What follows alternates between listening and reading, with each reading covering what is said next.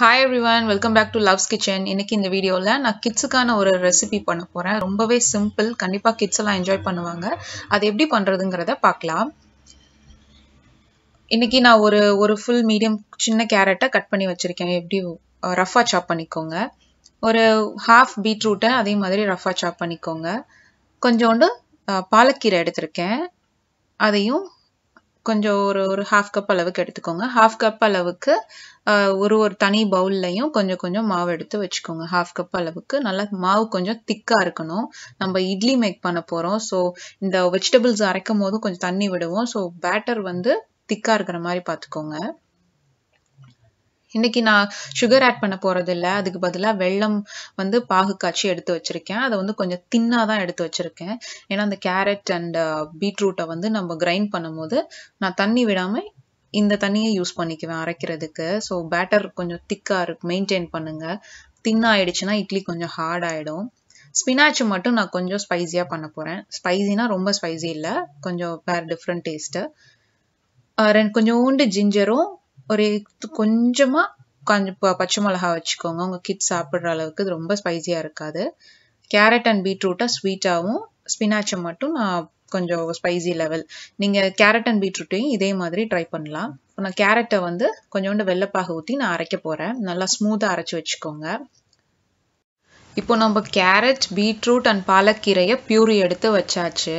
நான் ஸ்பினாச் வந்து நம்ம ஸ்பைசியா பண்ணியிருக்கிறதுனால நான் கொஞ்சோண்டு சால்ட் ஆட் பண்றேன். நான் மாவு கரைக்கும் போதே நான் எப்பயுமே உப்பு போட்டு தான் கரைப்பேன். ஸோ அதனால நீங்க அப்படி போடலைன்னா நீங்க மாவுல கொஞ்சம் உப்பு போட்டுக்கோங்க. நீங்க பீட்ரூட் அண்ட் கேரட்டை வந்து நான் ஸ்வீட்டா பண்றதுனால அதுலயும் கொஞ்சமா சால்ட் போட்டீங்கன்னா அந்த டேஸ்ட் வந்து கொஞ்சம் நியூட்ரலைஸ் ஆயிடும். நீங்க பியூரியை வந்து கொஞ்சம் திக்காவே வச்சுக்கோங்க. ரொம்ப லிக்விடா ரொம்ப வாட்டரியா இருந்துச்சுன்னா நம்ம இட்லி பண்றதுனால இட்லி கொஞ்சம் ஹார்ட் ஆகிடும். ஸோ எவ்வளோக்கு எவ்வளோ நீங்க திக்கா பியூரி எடுக்க முடியுமோ அவ்வளோக்கு எவ்வளோ ரொம்ப நல்லது. ஸோ அப்போதான் இட்லி கொஞ்சம் சாஃப்டா கிடைக்கும். இப்போ நம்ம பேட்டர்ல நான் வச்சிருக்கேன், அந்த பேட்டர்ல இப்போ நான் மிக்ஸ் பண்ண போறேன் எல்லாத்தையுமே. குட் 2 ஸ்பூன்ஸ் to 3 ஸ்பூன்ஸ் போட்டு நல்லா மிக்ஸ் பண்ணிக்கோங்க. பட் கண்டிப்பா வந்து இந்த பியூரி எல்லாம் நீங்க மேக்சிமம் திக்கா அரைச்சுக்கோங்க. ரொம்ப கண்டிப்பா கிட்ஸ் லைக் பண்ணுவாங்க. அந்த பீட்ரூட், கேரட், அப்புறம் கீரை இதெல்லாமே ஃப்ரெஷ்ஷா சாப்பிடுற வெஜிடபிள் தான். ஸோ நீங்க பாயில் பண்ணியும் எடுத்து அந்த மாதிரி பியூரே பண்ணிக்கலாம். ஸோ நான் ஃப்ரெஷ்ஷா போட்டிருக்கேன். ஃப்ரெஷ்ஷாவும் சாப்பிடலாம், ரொம்ப நல்லதுதான். எல்லாத்தையுமே மிக்ஸ் பண்ண போறேன் நான் நல்லா. உங்க கிட்டுக்கு வந்து கொஞ்சம் இந்த மாதிரி ஃப்ரெஷ்ஷா பிடிக்கலன்னா நீங்க பாயில் பண்ணி எடுத்து பியூரி பண்ணிக்கோங்க. ஏன்னா திருப்பியும் நம்ம ஸ்டீம் பண்ண போறதுனால அது ரொம்ப ரா ஸ்மெல் எல்லாம் தெரியாது. கண்டிப்பா ஃப்ரெஷ்ஷாவே போட்டு ட்ரை பண்ணி பாருங்க. பேபி ஃபுட் மாதிரி இருக்கும் இது, பேபி பியூரி மாதிரி. கண்டிப்பா ரொம்ப நல்லா இருக்கும். நீங்க சர்வ் பண்ணும்போது கொஞ்சோண்டு ஹனி விட்டு கூட சர்வ் பண்ணலாம். இதுல வெல்லம் போட்டிருக்கேன், அதுவும் வந்து நல்லதுதான். சுகர் ஆட் பண்ணாதீங்க. வேணும்னா ஹனி கூட ஆட் பண்ணிக்கலாம். ஸோ இப்போ எல்லாத்தையும் நல்லா மிக்ஸ் பண்ணியாச்சு. இப்போ நான் வந்து இட்லி பாத்திரத்துல ஊற்றி நம்ம ஸ்டீம் பண்ண போறோம். நல்லா திக்கா இருக்கு பார்த்துக்கோங்க, அதை செக் பண்ணிக்கோங்க. அப்படி இல்லைன்னா நீங்க இன்னும் கொஞ்சம் இட்லி மாவை எடுத்து கொஞ்சம் மிக்ஸ் பண்ணி கொஞ்சம் திக்கா பேட்டரை வந்து செட் பண்ணிக்கோங்க. இன்னைக்கு நான் கிட்ஸுக்குன்னு பண்றதுனால கொஞ்சம் அவங்கள இன்னும் கொஞ்சம் அட்ராக்ட் பண்றதுக்காக நான் மினி இட்லி பாத்திரத்தை யூஸ் பண்ண போறேன். ஸோ அதுல கொஞ்சம் கீ அல்லது ஆயிலை வந்து நல்லா கிரீஸ் பண்ணிக்கோங்க. நீங்க பேட்டர் திக்கா இருந்தாதான் வந்து அந்த மினி இட்லியில வந்து அது ஹோல்ட் ஆகும். இல்லைன்னா கொஞ்சம் வாட்டரியா இருந்துச்சுன்னா அது ரன் ஆயிடும். ஸோ திக்கா வச்சுக்கோங்க. இப்போ நான் எல்லாத்தையுமே வந்து ஊத்த போறேன்.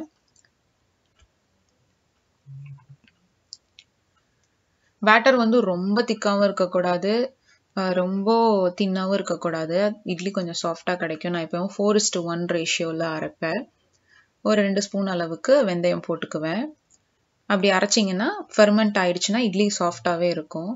நீங்க பெரிய இட்லி பாத்திரத்துல கூட நீங்க போடலாம். இப்படி ஊத்துனா கிட்ஸ் கொஞ்சம் ஈஸியா எடுத்து பிக் பண்ணி சாப்பிடுவாங்க. நீங்க ஃபோக் வச்சு கூட கொடுத்துடலாம், அவங்க கையில கொஞ்சம் ஃபன்னா சாப்பிடுவாங்க. நம்ம ஃபீட் பண்ண தேவையில்லை. இப்போ நான் ஸ்டீம் பண்ண போறேன். ஒரு குட் 15 மினிட்ஸ்க்கு நல்லா ஸ்டீம் பண்ணுங்க. ஸ்டீம் பண்ணதுக்கு அப்புறம் கொஞ்ச நேரம் ரெஸ்ட்ல விட்டுட்டு அதுக்கப்புறம் ஸ்கூப் பண்ணீங்கன்னா கண்டிப்பா கிளீனா ஸ்கூப் ஆயிடும். ஒரு 2-3 மினிட்ஸ் ஆகுது, கண்டிப்பா ரெஸ்ட் கொடுத்துட்டு இப்போ ஸ்கூப் பண்றேன். பாருங்க பாத்திரத்துல எதுவுமே ஒட்டல, நல்லாவே ஸ்கூப் ஆயிடுச்சு. இந்த மாதிரி எல்லாத்தையும் எடுத்து கிட்ஸுக்கு ஃபோக் வச்சும் சர்வ் பண்ணிடலாம். கண்டிப்பா கிட்ஸ் லைக் பண்ணுவாங்க. பீட்ரூட், கேரட், ஸ்பினாச் எல்லாமே ரொம்பவே ஹெல்தியான வெஜிடபிள் தான். கிட்ஸ் சாப்பிடாம இருந்தாங்கன்னா கண்டிப்பா இந்த மாதிரி ட்ரை பண்ணுங்க. அவங்களுக்கு எவ்வளோக்கு எவ்வளோ ஃபன்னா நம்ம ஃபுட்டு கொடுக்குறோமோ அவ்வளோக்கு எவ்வளோ அட்ராக்ட் ஆவாங்க ஃபுட்டு மேல. இந்த மாதிரி ஒரு டூத் பிக்ல நான் வந்து கிட்ஸுக்கு அவங்க ஃபிங்கருக்கு தகுந்த மாதிரி நான் பிக் பண்ணி வச்சிருக்கேன். இல்லைன்னா நீங்க ஃபோர்க் வச்சு கூட நார்மலா கொடுக்கலாம். கண்டிப்பா கிட்ஸ் லைக் பண்ணுவாங்க. இந்த வீடியோ உங்களுக்கு கண்டிப்பா பிடிக்கும். ஒரு தடவை கண்டிப்பா ட்ரை பண்ணி பாருங்க. கண்டிப்பா வெஜிடபிள் சாப்பிடாத குழந்தைங்க கண்டிப்பா சாப்பிடுவாங்க. இந்த வீடியோ உங்களுக்கு கண்டிப்பா பிடிச்சிருக்கும்னு நினைக்கிறேன். அப்படி பிடிச்சிருந்துச்சுன்னா ப்ளீஸ் சப்ஸ்கிரைப் பண்ணுங்க, ஷேர் பண்ணுங்க. கண்டிப்பா உங்க ஃபீட்பேக் சொல்லுங்க. நிறைய கிட்ஸ் ரெசிபியோட உங்களை நெக்ஸ்ட் வீடியோல நான் சந்திக்கிறேன். I like it. Okay, eat it.